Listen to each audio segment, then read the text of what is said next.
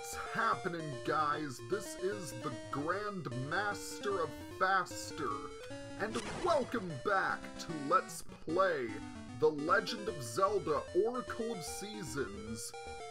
In the last episode, we completed Explorer's Crypt and obtained the 7th essence of nature, the Seed of Life. Unfortunately, the Maku tree could not give us any hints as to the whereabouts of the final essence of nature. But if we look at our map, we can see that there is one area of Holodrum we have not yet explored. So, I think that would be a very good place to start. Now, in order to get there quickly, just warp to the Scent Seed tree and continue going up until you reach this place. According to the map, this is the remains of the Temple of Seasons, which is on the other side of this gap. And now we can easily cross that gap thanks to the Rocks Cape. But, there are some pretty strong enemies here. Lionels, Darknuts. Needless to say, the temple has seen better days. What with all of the rocks and enemies about. Okay. So, we need to find some way to get to that portal. The first thing we want to do is we want to head over here, and we actually want to change the season to autumn, believe it or not. I will explain why later. Because, at first glance, given that wall over there, you might think we'd need to make it summer, but no, we want to make it autumn. And here's the reason. If you climb up those vines in the summer, it'll just lead you to a dead end. What you want to do is, well, first of all, you'll want to take down that Darknut. Oh, darn, they are immune to the boomerang. Now, the squares where these leaves are actually pits in disguise. And it's apparently very hard to cross them if enemies spawn in my way. Okay. So yeah, that's the reason why you want to make it autumn. Now we just need to find another stump, because we need to change the season one more time. Okay, now that we are atop this stump, we want to change it to winter. And we want to head up and then right. This area would ordinarily be filled with rocks, but now that it is winter, snow has fallen, so we can cross and get to the portal. Very nice. Okay, now our visit to Subrosia is not going to last very long. The only thing we need to do here is go in this cave. And inside, we see a Subrosian tossing some very valuable items into that square of lava.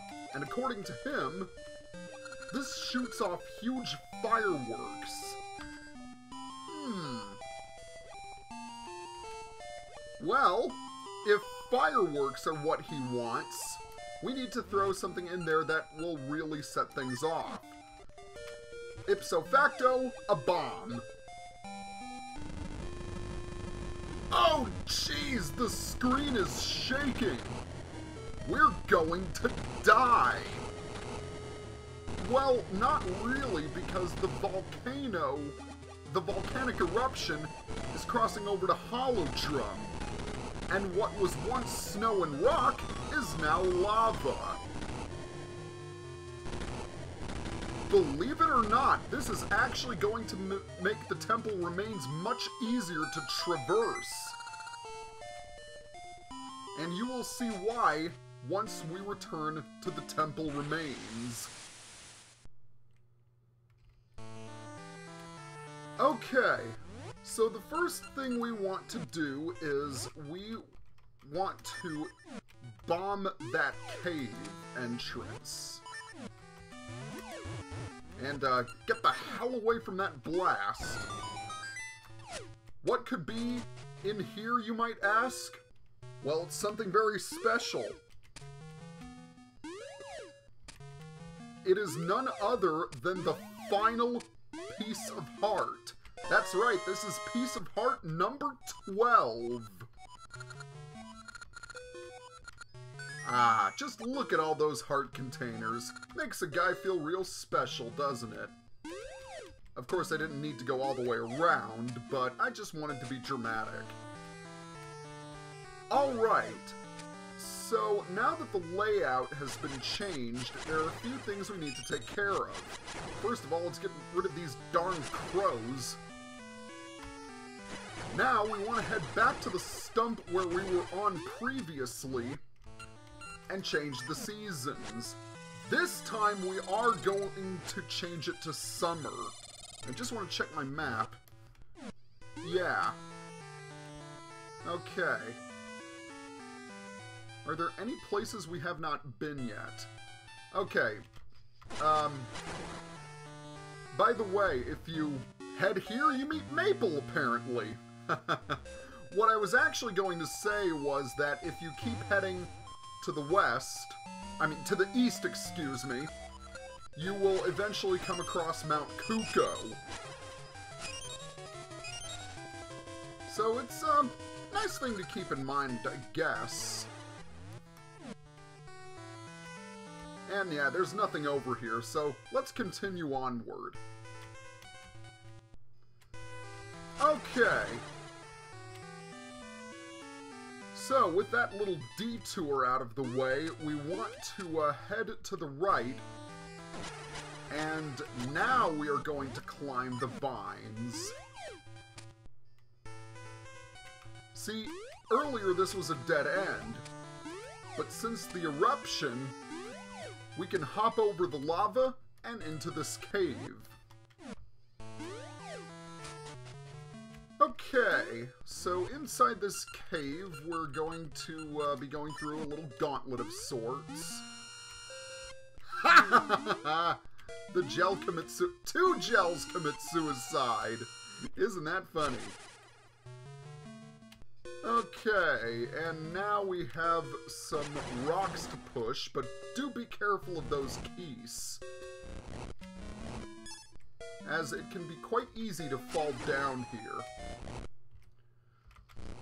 Okay, if you ask me, I'd take that dungeon over the trials we had in order to reach the Sea of No Return in Oracle of Ages. This one just involves some clever jumping, which in all honesty is not that bad. Alright. And whoa, that's a... Oh, jeez, holy moly. Keys, gels, enemies everywhere. Alright, so we're climbing out. And now we are at the tip-top of the Temple of Seasons. And this is why we came here. What's in this area, you might ask? Or grotto, or whatever the hell the term is. Well, for one thing, fairies. And as we know, if something has torches surrounding it, it's pretty important. Let's jump into the final portal to Subrosia. That's right, this is the very last time we will be traveling to Subrosia. But it's going to be a significant trip. The reason is over here. Without further ado, let us enter the final dungeon in Oracle of Seasons. That's right, the reason why the Maku tree couldn't detect the last essence was because it was in Subrosia. A nice twist of fate, if I do say so myself. Anyway, but first, a cutscene. I forgot about this, actually. Zelda, no! Zelda, no! Don't leave the refuge! Not now! Let go of me! I cannot stand by while the people live in fear of destruction. No matter how frightening it is, you must not lose hope. Hope is the one thing that can lead you to peace.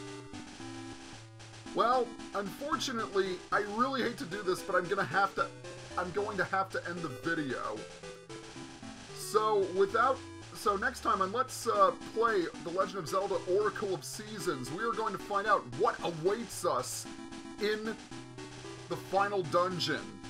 See you guys next time.